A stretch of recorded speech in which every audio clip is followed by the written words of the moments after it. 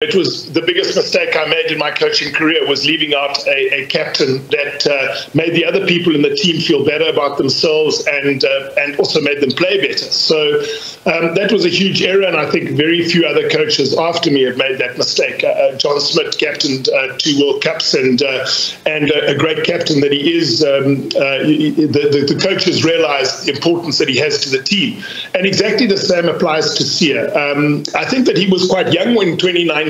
Quite young and inexperienced, but his relationship rather with the coaching staff and with Rusty in particular was so close that it contributed to a really fine performance by South Africa in 2019 and us winning the championship. So winning the World Cup rather. So going into this one, it's exactly the same thing. We need to bring Siya with us. He's already 3 weeks ahead of his of where he should be in terms of his recovery from his knee injury, and I think he's going to be fine. I just hope that he can play maybe 40 minutes twice, maybe before the game against Ireland. If he's able to do that, then we're really in the pound seats, because he has so much respect. Not only from his own players, but also from the opposition and particularly the referees.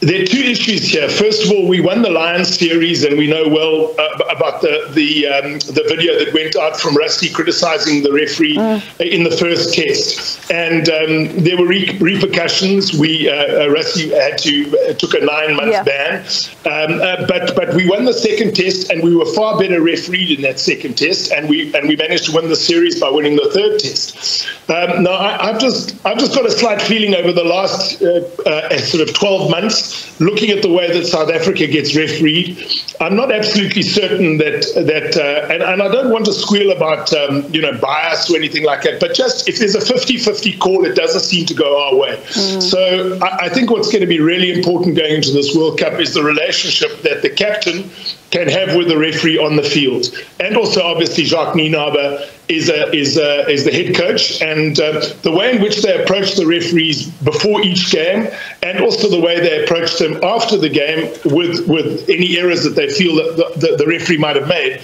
is very, very important, because it can take just one decision in games that are so tight. I mean, a lot of our games are going to be decided by one score, I think, no more than 7 points. And if a referee decides, to be a little bit tougher on you than the opposition, that can be enough to knock us out of the competition. So we're very lucky to have Siya. As I've said before, he's got great respect with regard to the way he leads. He doesn't get emotional. He talks in a very calm and measured way to the referees, and I know they like dealing with him as a captain. So that's a big advantage.